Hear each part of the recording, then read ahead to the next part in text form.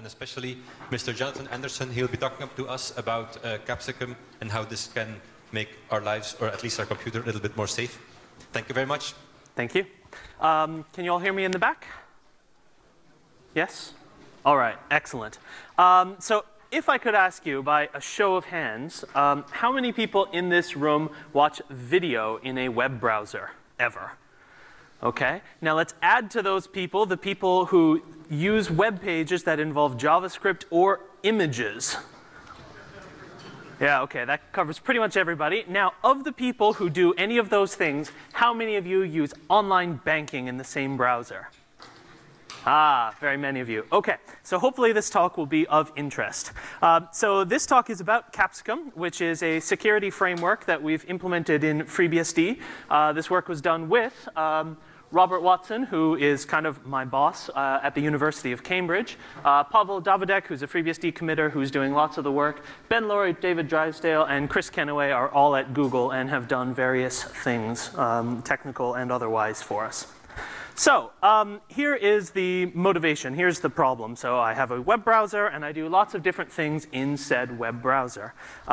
You can see up here, I'm just looking at what looks like a pretty boring web page, even though it's kind of a complicated JavaScript application. This is definitely a complicated JavaScript application. Over here, I'm watching some video, and I'm doing video decompression with a codec that was written by who knows who is interested in performance, performance, and performance. And you'll note security is not on that list of 3 things I care about.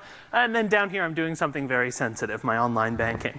And the trouble is that whenever there is an exploit in some video codec, well, it could have access to all kinds of crazy stuff.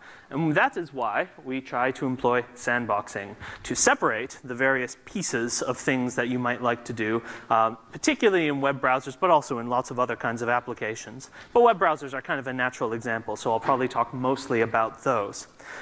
So the concept of sandboxing is that you take every tab, logically, it doesn't actually work quite like that, but logically you take every tab, you stick it in its own little box where it can build its own sandcastles, or it can knock its sandcastles over or whatever, but it doesn't have the ability to go into the next sandbox and knock over somebody else's sandcastles. So when you get an exploit and you have malware, well, it doesn't get outside here. So they can mess up my video rendering, but that's not a big deal. So that is conceptually very simple. And now the question is, how is this actually implemented? The answer is, prior to Capsicum, in a bit of an uneven way. So let's see. Let's look at the conventional picture of a stack. So we have hardware and there's kernel. On top of that, we're running a bunch of applications. But the key thing is that these applications are running on behalf of users. So here, if I'm using LibreOffice and I want to open a document, then this, well, actually, this is a Windows dialog. Nobody in this room would see that one, obviously. But anyway, the point is that this application is allowed to do anything such as open files that I, as the user, am allowed to do. It is operating on my behalf with what we call ambient authority, the authority that I would normally have when I'm using my computer. And this means that if you have trouble in an application, well, it can do anything that you can do. So in practice, let's see. Here we go.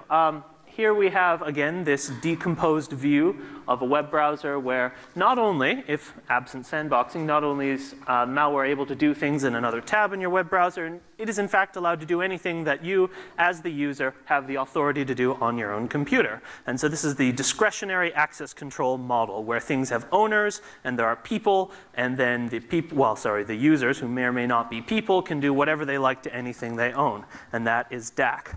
So what a browser like Chromium does, in order to try and address this, is to split itself up into a bunch of little processes. So you have the browser process, and then you have several renderers. And the browser runs with the normal ambient authority, and the renderer processes run with some kind of protection put underneath them to stop them from doing stuff. Now, stuff will vary by operating system, and even within operating systems, depending on the sandboxing technique, stuff will be defined very, very differently. But this is conceptually the model.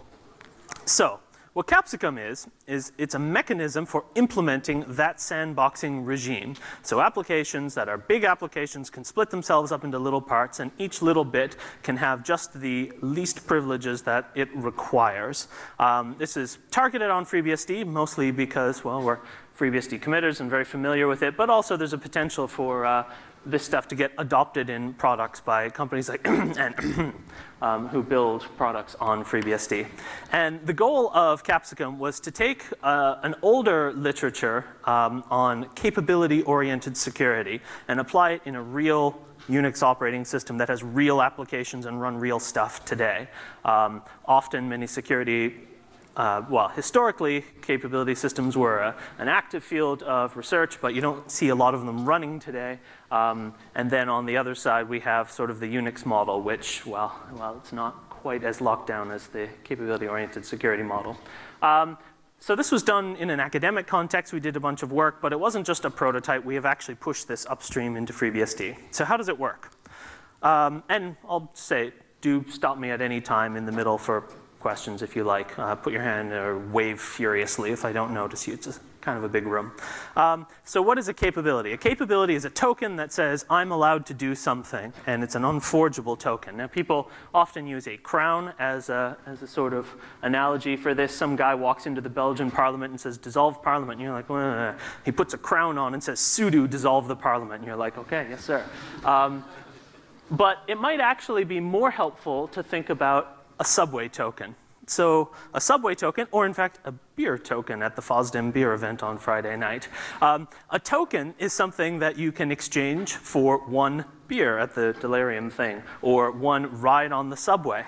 And critically, it doesn't depend on who you are. You don't show your passport in order to get on the subway. It doesn't depend on how much money you currently have. It doesn't depend on any attribute about you other than the fact that you possess this token. Somehow you came to possess this token. Now you may ride the subway. So this is a model that was first explored in the 1970s, and it's had some impact on programming languages ever since. Things like references in Java or JavaScript are kind of a capability in that you can't do pointer arithmetic and make them up. It's something somebody has to give you this token that says you're allowed to do stuff. But you could also think of these as cookies that you get from a website, or references in languages, or file descriptors are almost a little bit like capabilities. So file descriptors. You can open a file, and here is, going back to our Chromium case, you open, in this case, a font directory. And what we're doing in capability mode is we say that you are not allowed to acquire these new references to things, new capabilities. You can't just make them up. You can't just ask the operating system for them either. We say any access to a global namespace, which includes things like the file system, but also includes things like network interfaces. Any access to a global namespace is cut off completely. You cannot open new files. But what you can do is have somebody delegate and pass them to you. So somebody else who's more privileged can open that font directory and then hand it off to the renderer process because the renderer process needs it. So we have done this capability mode. This is kind of one of the two parts of Capsicum. The second part, which is kind of the part that took a lot more of the work, is the idea of partial delegation. So a file descriptor is a bit like a capability. You can't just say write to the number 4. You first have to have the number 4 have some meaning to the operating system. However, if you open a file read-only with O_read-only, you might think, excellent, that's a read-only file. I'll hand it off to my sandbox browser process or renderer process. And the renderer might not be able to write to the file, but it can fchmod it, which is probably not what you meant when you said this is a read-only reference to something.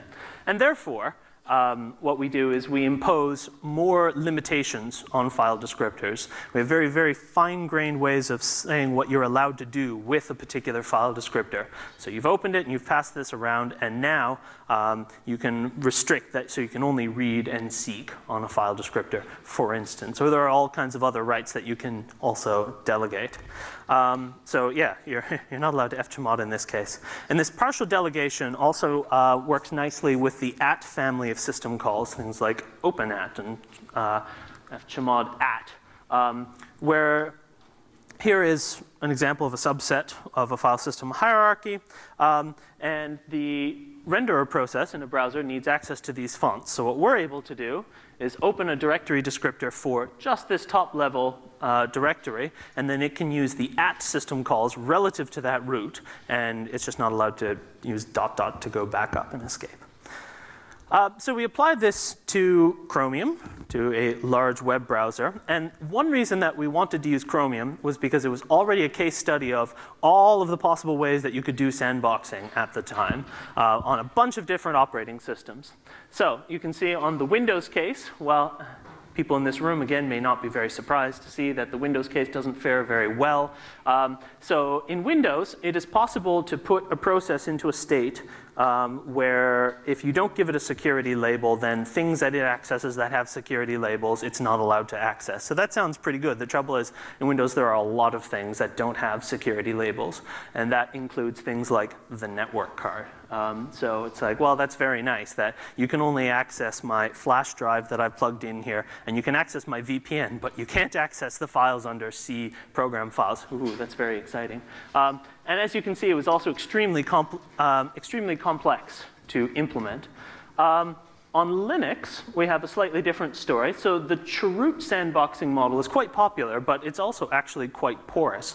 Now, if you start using POSIX network namespaces, then maybe it gets a little bit better. But of course, the other problem with the Chroot model is you have to have privilege. So in order to protect yourself from exploits within your program, first, you have to have part of your program be setuid root, which doesn't seem like a great idea.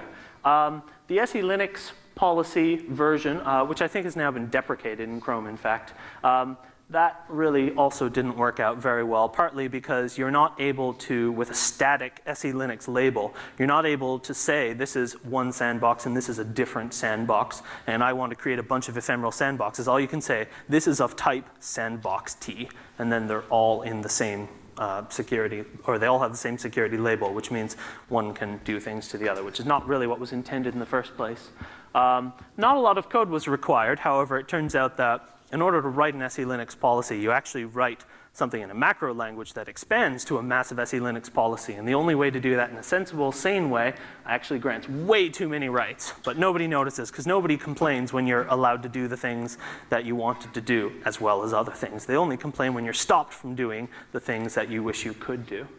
SecComp is an interesting model. So the original SecComp, where you just had 3 system calls available to you, in some ways, is a little bit capability oriented. You have files, and you can read them, and you can write them, and you can close. Huh, how exciting. The trouble is that in order to get any meaningful work done, the developers of Chromium had to write over 11,000 lines of, much of this was like 2,000 lines or something of handcrafted assembly, all of which was absolutely security critical in order to forward system calls out to the browser process. And so this desire to really clamp down sort of backfired. And that has since led to SecComp 2, which I can perhaps talk a little bit more about in a bit. On OS 10, the sandbox model based on a mandatory access control framework, which originally actually came from FreeBSD, it's sort of okay. There are some restrictions when you're doing, or there are some IPC primitives that you can't restrict, and yeah.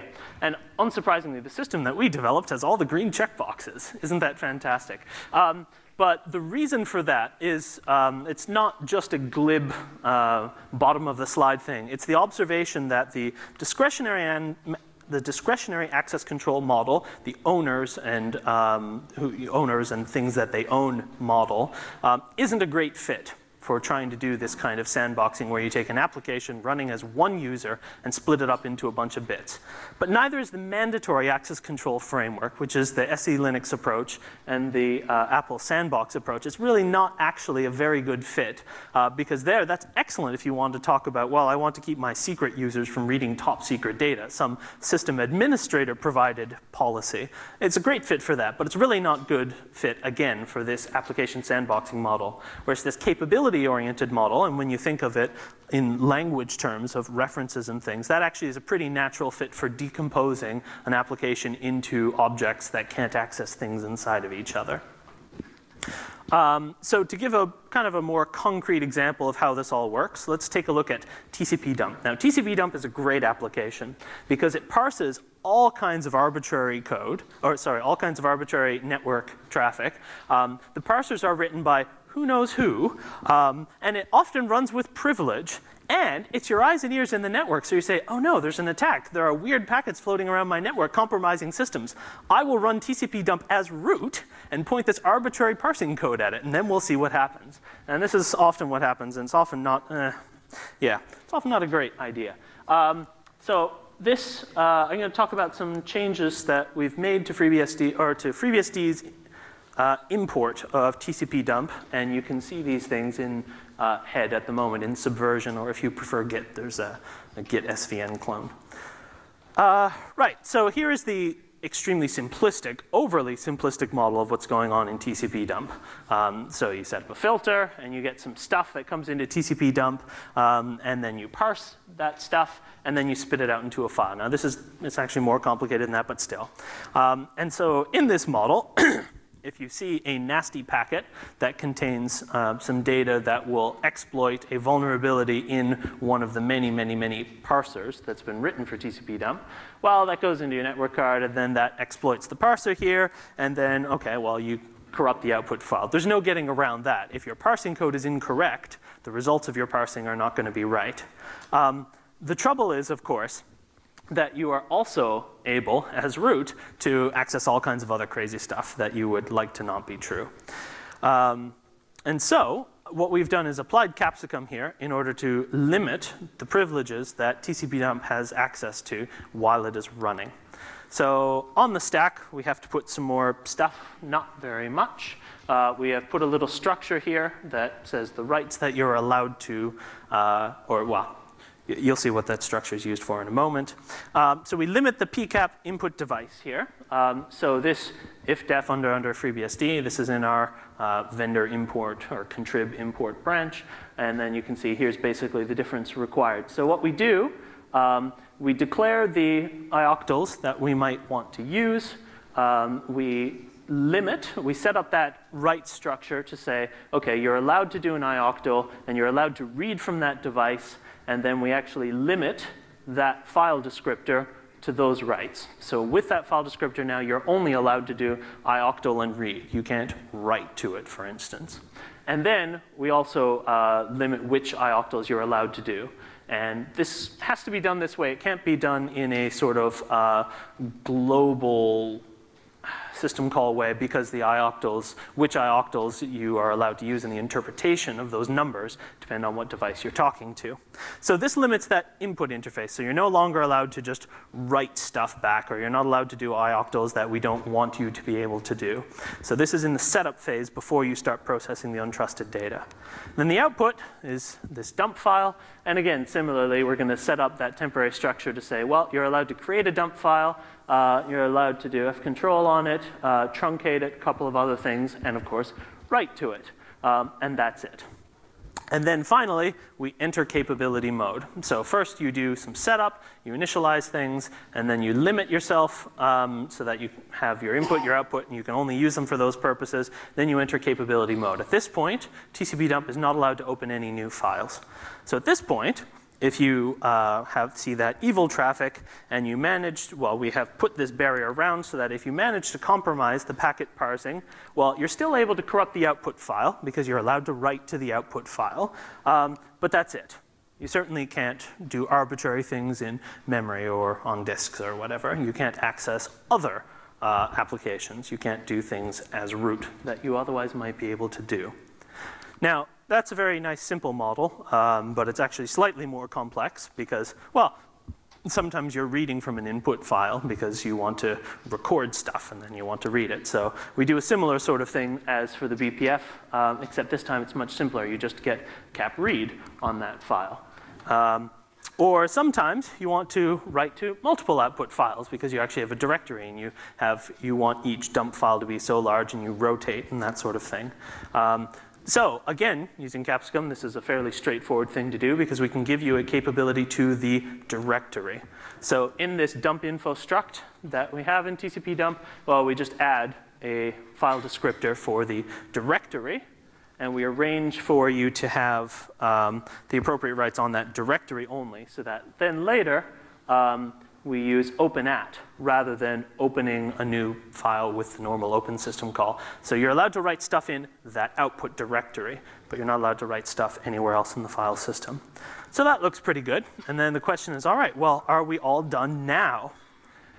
Well, at this point, if you parse the packet and something evil happens, you exploit a vulnerability, you can write into the dump output directory, and that looks pretty good. And for FreeBSD 10 at this point, we're done, because this is as far as we kind of can go. But the trouble is there's a limitation when it comes to name resolution. So if you change your name server partway through execution or something, there's no way to open a new socket to talk to the name server and resolve names. So this is an example of the kind of problem that larger, more complex, higher level applications tend to have. And this is why something that Pavel is working on at the moment, and has done a lot of work on, and you can see it in head at the moment, is a service called Casper, the Capability Services Provider, also known as a friendly ghost, a little bit like a daemon, but a ghost, I guess, slightly different. And the idea here is that we provide what is, in some ways, almost a cross between a runtime linker and dbus, a service that provides these higher level services that itself understands how to limit those services. So in the TCP dump case, you'll see code that only applies for FreeBSD 11, current in head, where if we have this capability DNS provider, then instead of doing get host by adder in the normal way, we will do it proxying through Casper. Well, rather, we'll ask Casper to give us a handle to the capability DNS provider, and there we go. And this is how we get access to Casper in the first place. Before we enter capability mode, we can simply talk to Casper, and we have ambient authority, so it lets us do that. And then we can open services, and then we can limit what we do over those services. So much like the kernel API for Capsicum provides a way of limiting file descriptor access and narrowing the interfaces that you're allowed to use, in a similar way, Casper does this for services of a more abstract nature. You write a service, and it has a number of methods, and you're able to restrict access to those methods. So this way, you're able to map higher level ideas about program rights down into lower level software. So what's next? Well, currently, there are a bunch of people who are working on this stuff. So in Cambridge, this was kind of started by Robert, and then I came along and joined him. And then some folks from Google got involved, and they did some work and helped us write a paper, among other things that did fairly well. Google has also funded Pavel jointly with the FreeBSD Foundation to put this into more base system applications. So we now have lots of things in the FreeBSD base system that are using it. And we also have a guy who's working at Google pretty much full-time on a Linux port. And so in some ways, oh, and I'm leaving Cambridge and going to Canada, so hi, bye. I guess it'll be harder for me to come to FOSDEM in the future. I'll take longer or something on a plane. So it's being used in a number of places, but we are quite interested in acquiring more platforms and in more targets. So obviously FreeBSD. The Dragonfly people have been looking at the APIs, and we've been kind of going back and forth and talking about stuff. Just last week, actually, it was announced that the next version of OpenSSH has Capsicum support on any platform that provides Capsicum support, which currently is just FreeBSD, but others in the future. And there are a number of other interesting people and companies that we talk to who are interested in this sort of thing. But we're very much interested in getting this API into other places as well. So the Debian KFreeBSD people will kind of benefit from it almost for free, because they're already running a Debian user space on a FreeBSD kernel. But the Google Linux port, we would quite like that to kind of happen, and we'll see. I mean, there's a certain amount of track record with Google getting patches into Linux, and there's also a bit of track record with Linux developers saying, that's a good idea. Let us write a completely incompatible API to do a very, very similar thing. And that's the sort of thing that could possibly happen. But we're also interested in more targets, things like, so lots of FreeBSD base system applications. We would like it if every base system application or every network-facing daemon used Capsicum to protect itself, because basically anything that accepts untrusted content, and that is anything that talks to the network, among other things, could be exploited if something goes wrong. And so we would like all of those applications to use these protections. We also like to upstream things that we have done, and it would be great if more upstreams like OpenSSH were to adopt Capsicum for those platforms that support it while we work on getting more platforms to support it. We're working on the chicken and the egg. But also, in the vein of Casper, we're really interested in how you can map these low-level security concepts into higher-level application frameworks.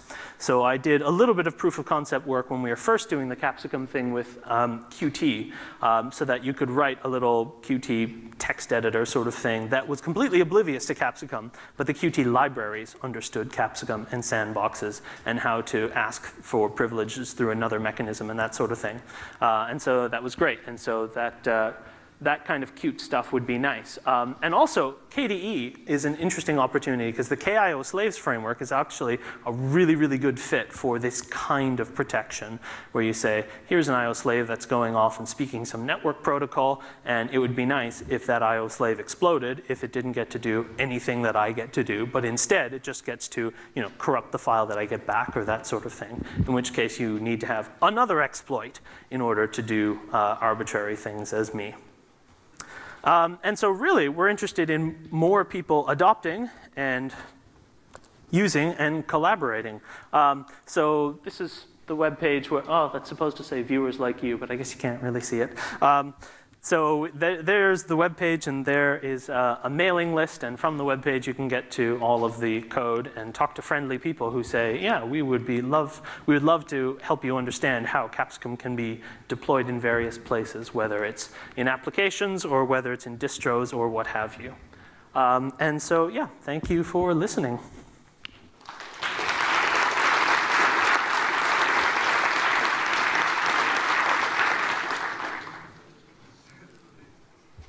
See a question.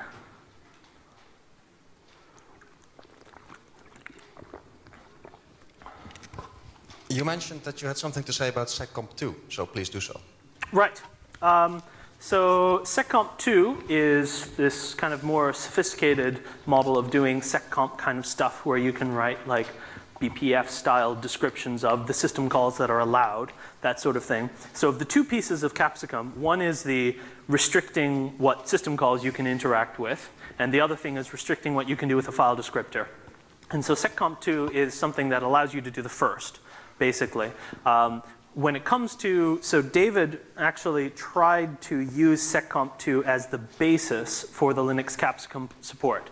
But the problem is it's basically a system call wrapper framework. And any system call wrapper framework, there are limitations around time of check to time of use, vulnerabilities and that sort of thing. So he did a lot of work in order to try and make seccomp2 support this sort of functionality. But in the end, it makes everybody uncomfortable because there's no way to know that you've got it right kind of thing. So one thing that we were able to do by doing surgery deep in the FreeBSD kernel is we could say, okay, here's the fget function. This is the one place that you turn a file descriptor number into a pointer to struct file.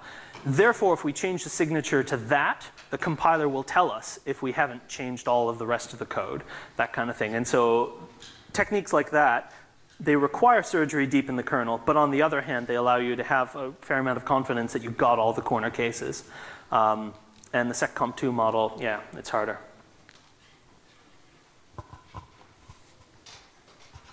So you went through the example of how you ported TCP dump to use Capsicum, and it didn't seem too complex. But to make it even easier for other programs, are you guys planning or developing a tool that can, say, statically analyze the syscalls that a program makes and sort of suggest things that you can do to use Capsicum? It's funny you should ask that, because actually, yeah, a colleague of mine, Kevin Goodka, who is in the next office to me at Cambridge, is working on a static analysis framework that allows you to annotate code and say, I think this code is dangerous, I think this is sensitive, I think that I might put some kind of sandbox boundary here, and that sort of thing, and then you can ask the tool, have I satisfied the policy that I would like to have before I actually do all the work of converting things for sandboxing.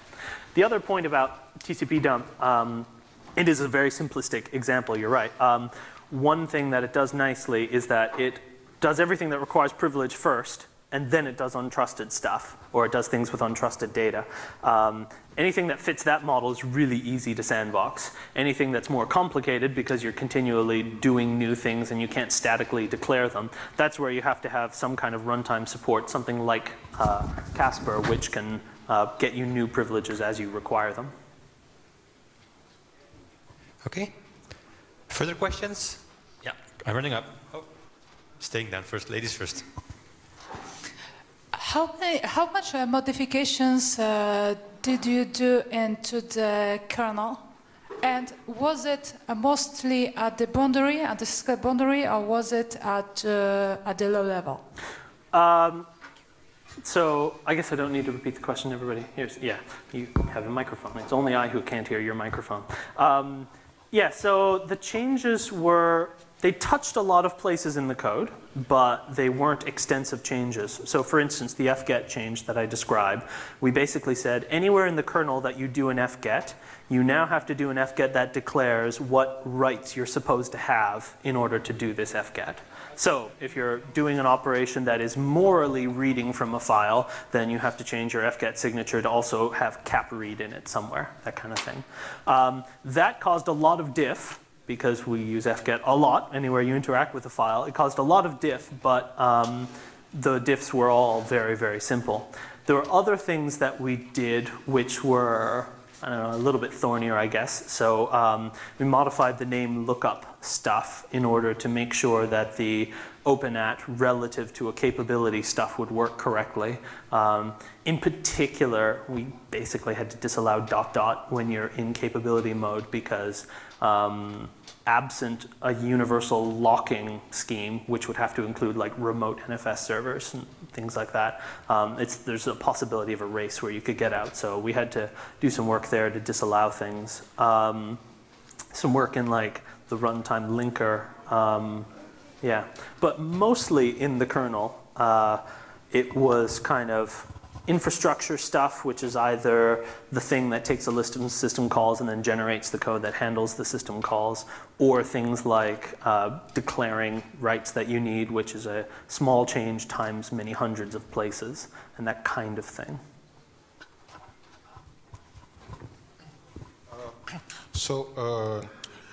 If the program has restricted access through Capsicum, do these restrictions survive fork and exec system calls?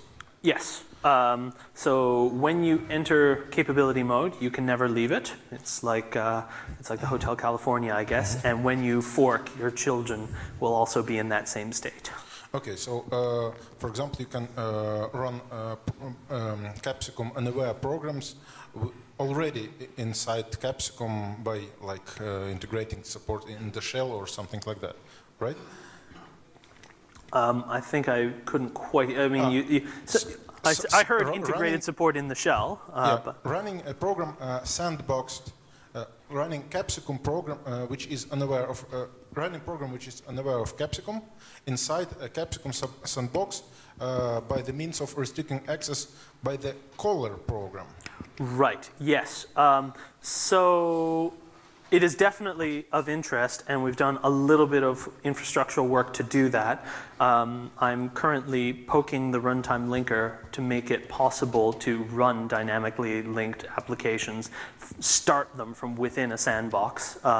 Basically, instead of giving it an LD library path, you give it, or you open the directory descriptors for the library path, and you put that in an environment variable, and then you exec, and then it's able to go off and find libraries that way.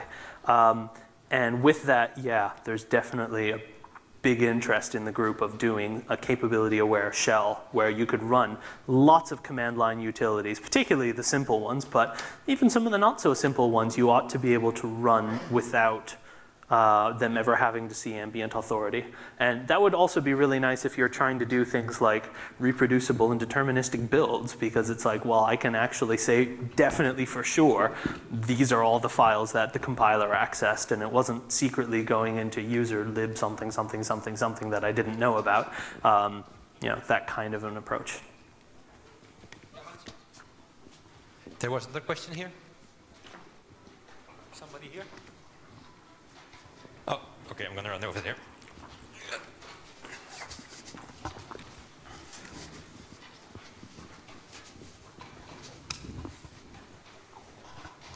So sandboxing is, let's say, easy. Sharing is hard. So what Capsicum does in respect to sharing between sandboxes? Right, so you have access to all the normal Unix IPC primitives so long as you set them up in a certain way. So either, you can open sockets, Unix domain sockets, and pass descriptors over them and stuff, but if you're accessing anything in the namespace, then you have to have done that in advance. You can still do anonymous shared memory segments and that sort of thing. I mean, you can, from within a sandbox, you can create a shared memory segment so long as it doesn't have a name. If it's an anonymous shared memory segment that's only referenced by file descriptor, and then you pass that up to your parent, and then your parent, so you can set up communications channels like that. You can open the door as wide as you want to, but we want to start with the door being closed. So you have to be explicit about the things that you want to share rather than just implicitly assume they're available. So yeah, a sandboxing mechanism by itself is not the whole story. You still have to write the code to do useful things and communicate with other bits. I just wanted to compare a little bit to AppArmor running on Linux, and I have two questions about that. Many distributions that actually run AppArmor also have a small profile to run TCP dump, and I was wondering if you've ever done a comparison between that and the one basically sandboxed by Capsicum. And in addition, I was wondering if at all it would be possible to have Apache support for Capsicum in a reasonable time frame. Right. So on the first question about AppArmor, we did our main comparison of a bunch of different things in the context of Chromium just because it already had all these different mechanisms. The thing about AppArmor, and it's basically in the same category as SE Linux for this purpose, is that you have to have a policy that you can describe statically. So you can say TCP dump is only allowed to output files into this directory or something, but what you can't do is say TCP dump is allowed to output files into the current working directory or something like that. So a dynamic policy like that is much harder to express with those tools.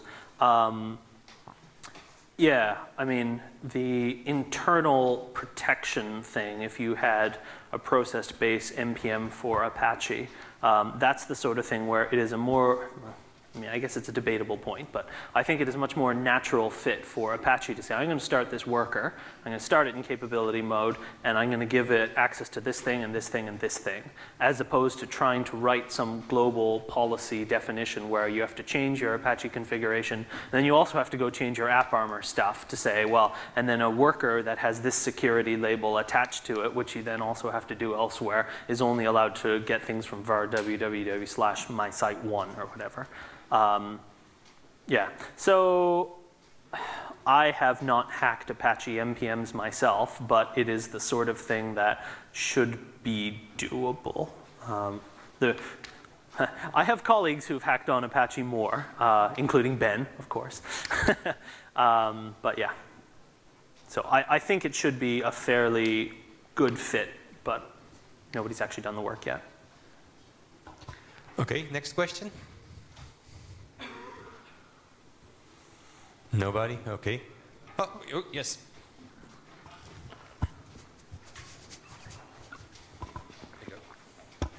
Thank you. Hello. First of all, I'm very impressed by the work you've done, but it's maybe a strange question, but I think that adding Capsicum is to a program is adding complexity, and complexity leads to misunderstanding, and misunderstanding into street. What's your point on this statement? On Capsicum adding complexity and complexity being the enemy of security? So basically, well, first of all, in the applications, it really doesn't add much complexity. I mean, for Chrome, which is a fairly complicated application, we added 100 lines of code, which just said, take these file descriptors that we already have open, limit them, then enter capability mode. In the kernel, we have we had a big diff in the kernel, but it didn't actually add a lot of complexity. There was a bit more declaration of intent where you had to say you must hold the mmap capability, or you must have the mmap right on this file descriptor in order to open it, that sort of thing. Yeah, there was restriction. We were very careful to only restrict things, never to open them up more, and so it is a composable model in that way. And actually, it didn't really make the kernel significantly more complicated. This is one of the reasons, actually, why the Linux port based on seccomp2 gave us so much hesitation and so much pause, because it did add a lot of complexity, because David had to add this whole framework for doing time of check to time of use, race condition checking stuff, where you would hold on to additional things that you otherwise wouldn't and then release them at the right time. But there were several points where it could be the right time, and there was a lot of complexity that was required. And so this is part of why we were quite concerned about that approach. That's okay. Any more questions? No. And I guess further on that point is, so on the complexity thing, we made quite simple changes to the FreeBSD kernel, and we'd like to make exactly the same simple changes to the Linux kernel. However, that involves things that aren't a Linux security module. And our current read of the situation is that might be politically very difficult to do. But it could be that we can get a distro interested in applying patches and saying, actually, these are simple, much simpler patches, less complex, and they add an important security benefit. Hooray.